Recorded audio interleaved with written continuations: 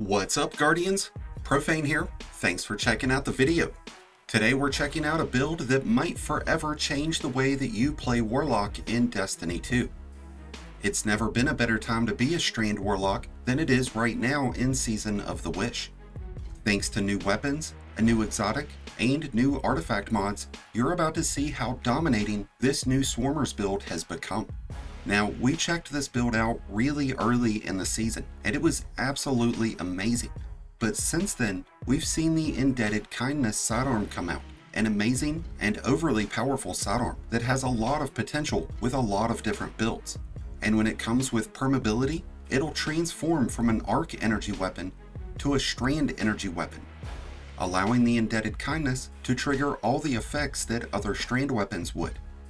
And then the Wishkeeper exotic bow got a catalyst option, providing hatchlings, and this turned out to be a much more beneficial catalyst option than anyone could have imagined, because not only does every precision hit and every final blow charge up Wishkeeper's ensnaring trap, but so will the threadlings that it creates, allowing you to execute those ensnaring traps much more often. Both of these additions have elevated this build's performance, making it exponentially more powerful. And in combination with the seasonal artifact, this build has become one of my absolute favorite and funnest builds to use. Now, I've already covered the benefits that the necrotic grips provide Strand Warlocks, but I gotta say, right now, I think the Swarmers definitely have an edge.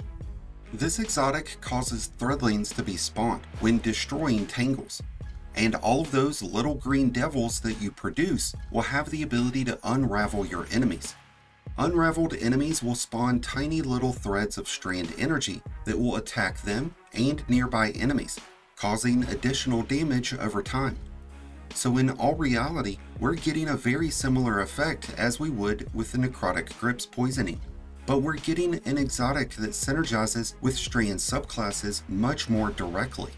And because of how we have our subclass set up, along with our new artifact and weapon choices, we're going to have an abundance of threadlings that are eager to bite the heads off of all of these damn aliens.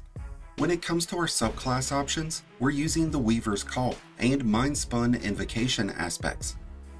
Now, I really do understand the appeal of using the Weave Walk aspect. It's a proverbial oh shit panic button, but here's my problem with it.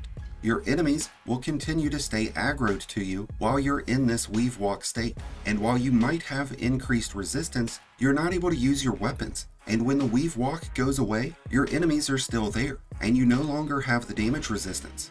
Plus there's the fact that you're losing an entire fragment slot, so I'd honestly prefer to just seek the refuge of a healing rift whenever things get that dicey.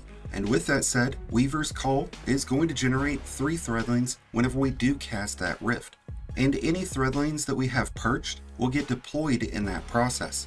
And with Mind-Spun Invocation, we can do one of 2 things. We can generate even more threadlings by consuming a threadling grenade, or we could enhance our ability to control the battlefield even more by consuming shackle grenades.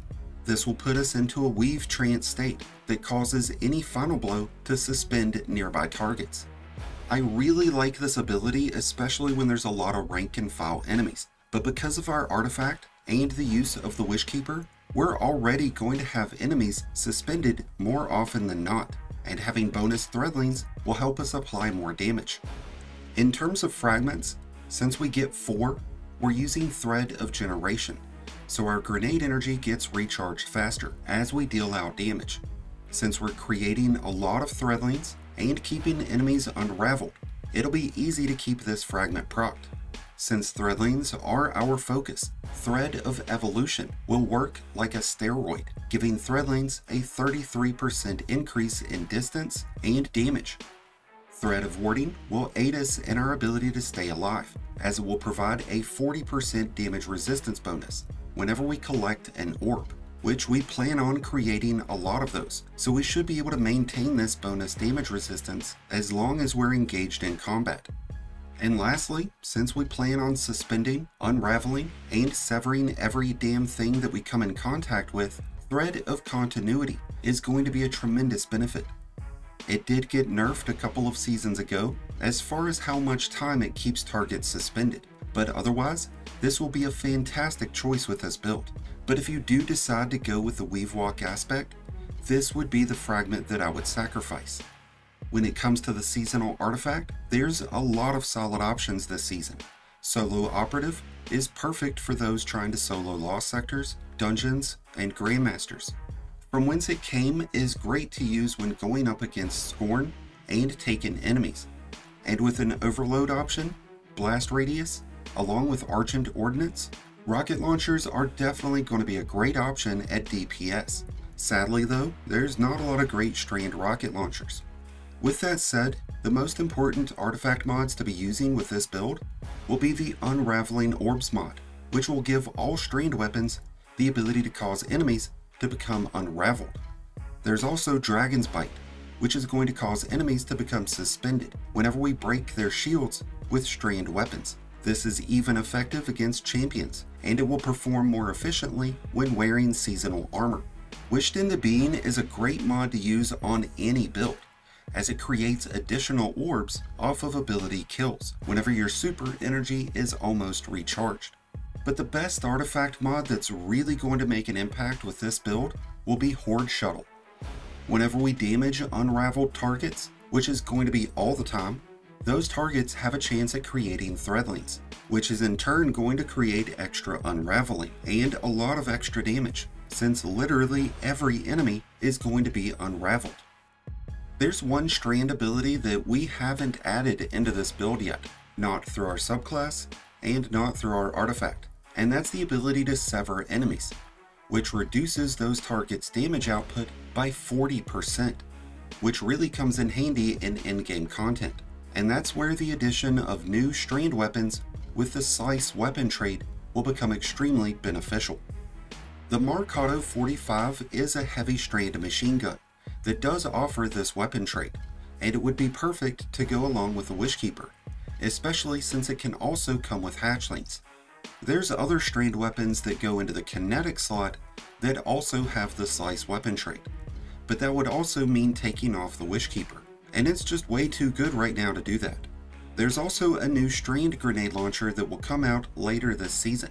While we don't have many details on how it will perform overall, it's naturally assumed that it will likely offer either Slice or hatchlings, if not both, which is a very exciting prospect to go along with any Strand build.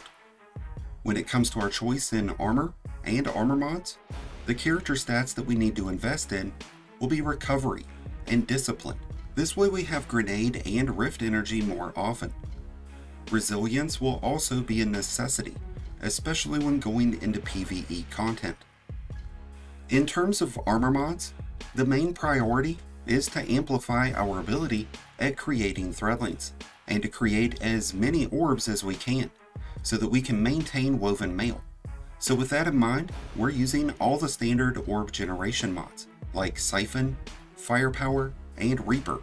We're also using mods to improve our grenade regeneration. So we're using Bomber mods, Innervation, Absolution, and Grenade Kickstart. This will consume armor charges that we gain when collecting orbs, and it will convert that into grenade energy whenever we consume our grenade. With the standard 3 armor charges available, this would provide us with just over 30% bonus grenade energy. But we could increase that with the use of Charged Up, or Stacks on Stacks. Since we are going to be creating a lot of orbs, we'll have plenty of Woven Mail, but we're going to add an extra level of survivability by using the Recuperation Boots mod.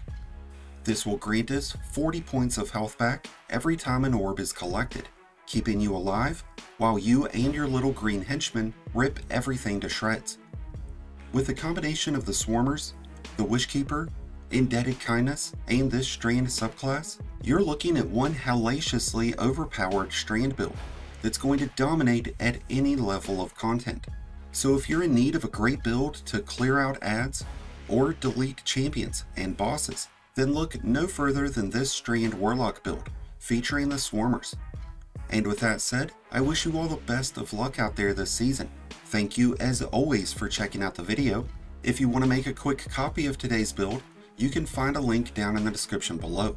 But if you've already given this build a try this season, then let us know what your thoughts were about it down in the comments below. If you're a new Light Guardian just starting your journey, or a battle-hardened veteran just looking for a new home, then be sure to check out the Discord link that's also down in the description and join one of the greatest communities in all of Destiny.